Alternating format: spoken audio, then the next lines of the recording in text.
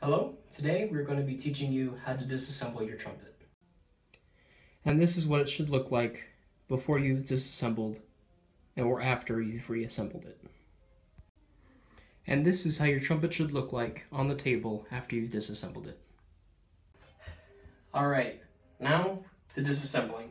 First, you're going to want to pick up your trumpet, going to hold it in the same way which you would with your left hand, so that you can operate things with your right hand. So first, what we're going to want to do is we're going to want to pull out the main tuning slide.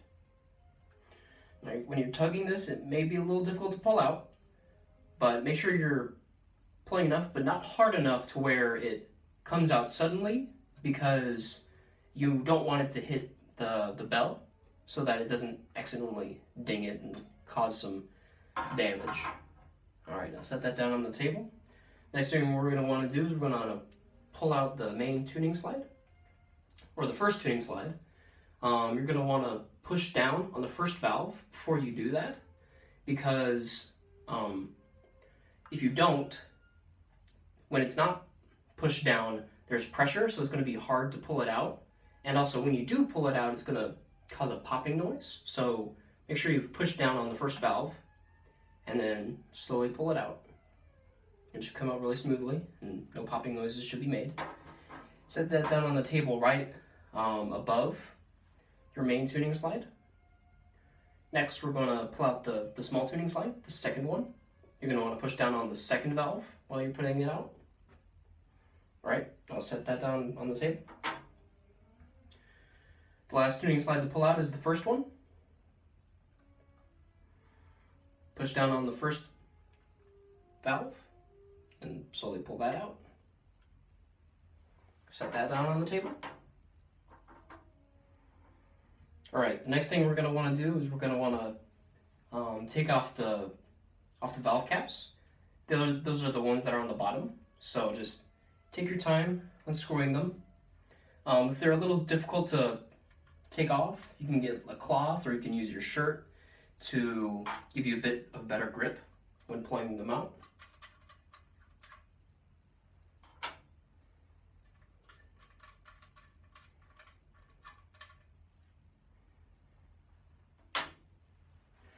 Alright, and the last thing we're going to need to do is to take out the valves themselves. So let's unscrew them. And when you put them on the table, you're going to want to put them in rows. So like the first one will be the first one on the left, the second one will be in the middle, and the third one will be the one on the right. This is so you don't get confused and when you're putting it back together.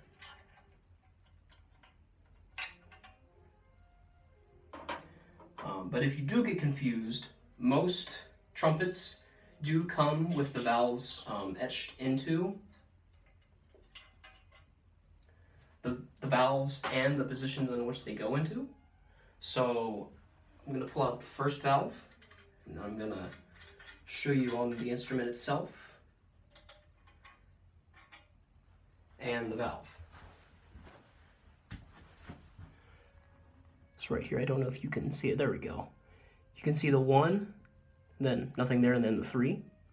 And this is the first valve, and you can tell, not just because of the holes, but because of the 1 that is etched into it right there. Okay. So then you're going to want to set that down. And then make a little bit of room for your trumpet.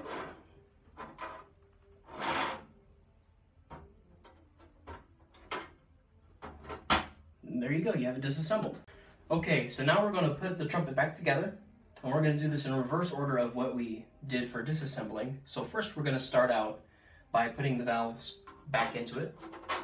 You should have put the valves in correct order for putting it back into the instrument, but just in case you haven't, there are etchings on the valves and on the instrument itself to tell you which one they go into.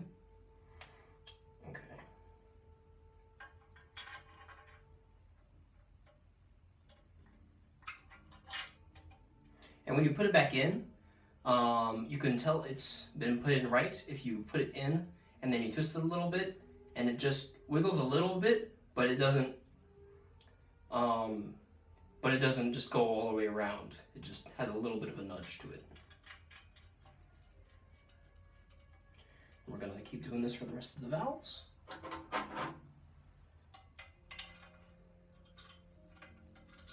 When you've disassembled it, this is also a good time for you to grease the valves themselves, so you don't end up just disassembling and putting it back together for no good reason.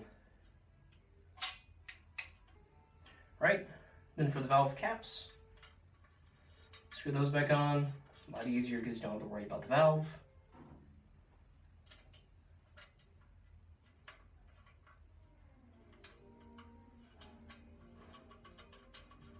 These ones you don't really have to worry about the order too much because they're all exactly the same. So, not too bad. Okay, now we're gonna put the tuning slides back on. Now remember, you're gonna want to push down the valve for when you're putting it back on, so you don't build up pressure. So the first tuning valve, line that up, slide that right back on, undo it. Second valve, that back in, good. All right, and this one, third valve. Oh, make sure you don't put it in upside down, otherwise it won't fit. There we go. Okay, you should feel a little pressure on it. And some have a little screw at the bottom to keep the third valve from coming out when you're using it when you're playing. So just screw that back in if you have it.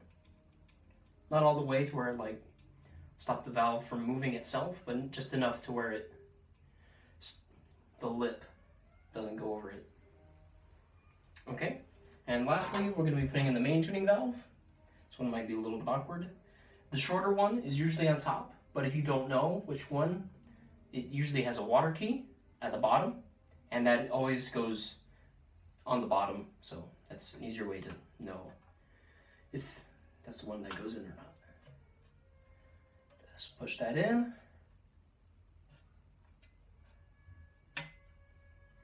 Right, and there you go. We've disassembled and put it back together successfully.